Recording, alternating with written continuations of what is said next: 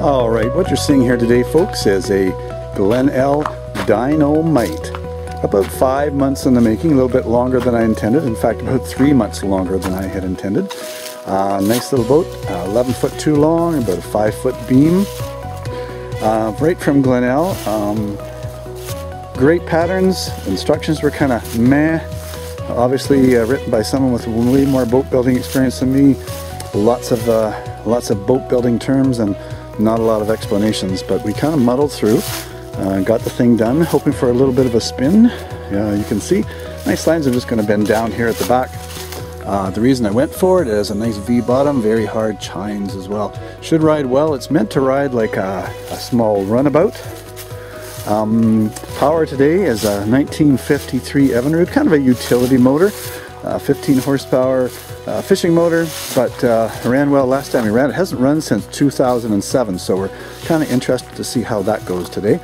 Got to run it in a barrel before we take it down. It ran perfectly at the time, but when my father passed away, I went for a little bit newer power on a newer boat. So this is my first large boat building project. Like I said, I was looking for something that didn't have a flat bottom anymore. My knees and my butt won't seem to take the flat bottoms, please. But this was way more complex than I had intended it to be.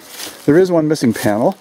I'm going to put hinges on that, and that will be where the gas tank goes. I can see myself wanting power trim. Because it's not very handy to get to the motor. But we'll see how that goes. That's a long way off. Put a lot of money into this. It's essentially, they tell me it's only about 150 pounds of wood, but I'll tell you there's a lot of epoxy in there, a lot of epoxy. Great experience working with epoxy. It's amazing stuff. Without covering the outside, I think I've got about $600 worth of epoxy, plus all the fillers and stuff to make the fillets to round out the corners. It is a stitch and glue design, stitch and glue. That means the plywood, it didn't have a frame in the bottom. The plywood was cut in kerf like the front of a sea flea, and then it's pulled up and held together with little wee copper stitches, and then it's reinforced at the back with I'm drawing a blank with epoxy after that, and then the stitches. Some of the stitches came out afterwards, and some didn't. Pretty cool design, pretty sporty design. It has good reviews. Apparently, it will go about 29 miles an hour with a 20 horsepower motor on it. So I'm anxious to see how that goes. The controls are actually from my cousin's boat. When we grew up, Chandos Lake in Apsley in Ontario, we were on the lake with our sea fleas, and my cousin's cousin had actually a Hal Kelly Jinx, and we didn't know it was a Jinx at the time, but we just called it the Jinx, and it had a much bigger motor. It had a motor kind of like this beast, and this is the 1953 Johnson, but it's all apart right now. Just no time to get this thing going. It was one of the few really fast motors that Johnson and Evinrude ever built, the early 50s 25s, but I'm not sure about this one. You can see it has some brown on it, so it's got a later power head. It's been switched out at some point. I'm not sure it'll be the Screamer I'm hoping it to be, but we're going to give that a try probably next spring after we do some painting on this. So we're going to fire the motor up, see how it goes.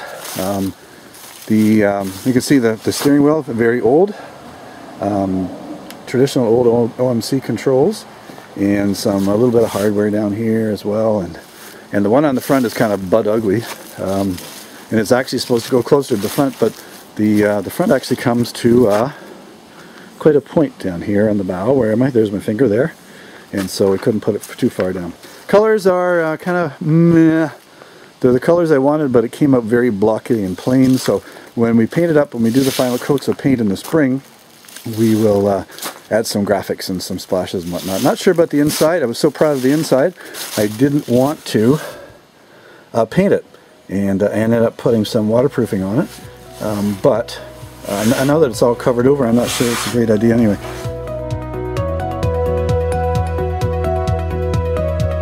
Lots of leaves in there, but you can see a lot of the reinforcement. It's just a plain, it's a 1/4-inch plywood base, but it has 4 layers of narrow plywood, and then backed by like a strong back, a vertical piece of plywood as well. And the floor is screwed down. I'd love to show you the whole bottom, but it is it's very very heavy, and won't have any trouble floating right side up. And not too much time spent on the seat yet, just a folding seat. We'll get to that, assuming it floats and it runs well. We'll get a nice seat there for next.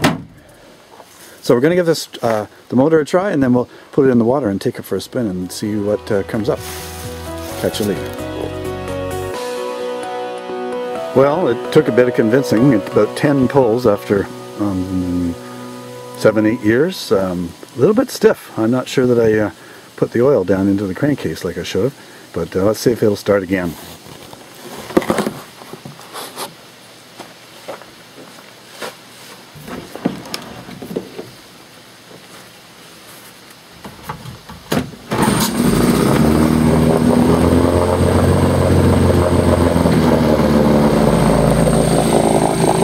So we should be set for a test drive on Sunday, Thanksgiving Day. Let's have a look.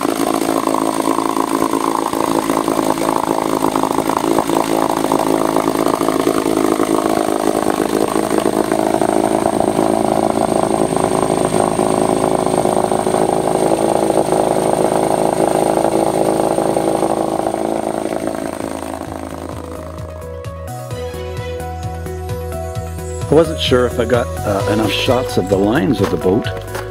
It's not beautiful in terms of how I looked after the epoxy. I got a little bit tired of sanding it, I'll admit, and because it was just a beat-about boat, I didn't go crazy, but I thought I would just bend down a bit and show you what this baby looks like. It's you can see the flared sides on it, the nice chines. It's actually a runabout. It's just a 11-foot version, that's all. Nice curves on it. This proved a bit interesting. I'll show you this here. It doesn't tell you exactly how to smooth all the framework underneath, and so it just says to lay out what they call a batten. It's just a small flat piece of wood across all the framework to make sure that it lies down, which sounds like a great idea, but as you can see here,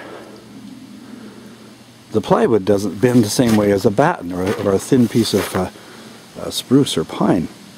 And so, even though it laid really flat, ahead of time when I started to install the plywood just didn't bend. So my plan is to put a bumper strip here. I think that will do the trick.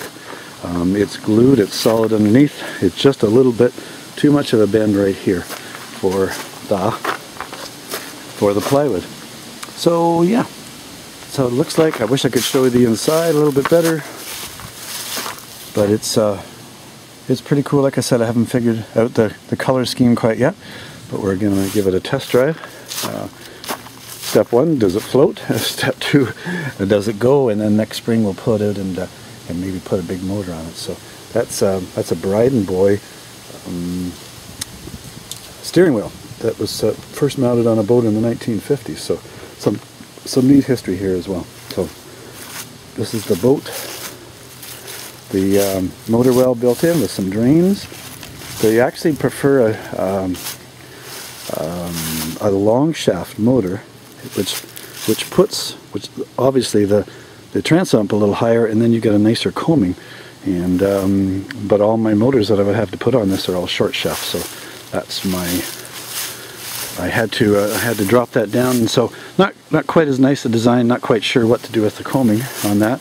I'm still playing with that, so lots of time in the spring. Anyway, that's what the boat looks like. We'll put it on the water tomorrow, and I'll give you a rundown at that time.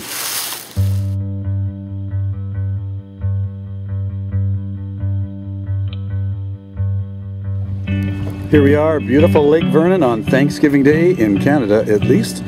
That turquoise boat right there, I used to own that, and that's my pontoon boat. I think that one there with a blue top, and I've got a V-bottom kind of over there too with the Yamaha on the back.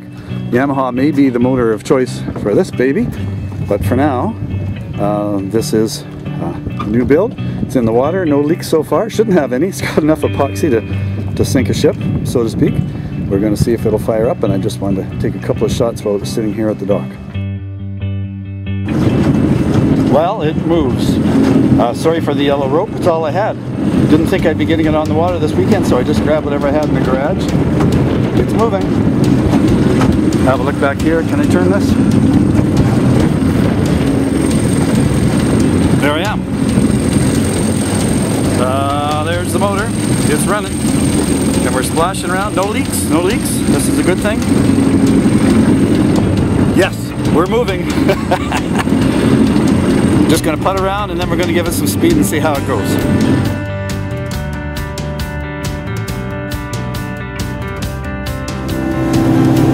30 kilometers an hour, 20-ish, 20 miles an hour. That's with the 15 on the back. Sounds like it's running a bit rough, but you know what? It's running and it's floating and we're having a good time. Beautiful day on Lake Vernon. Just going to have some fun.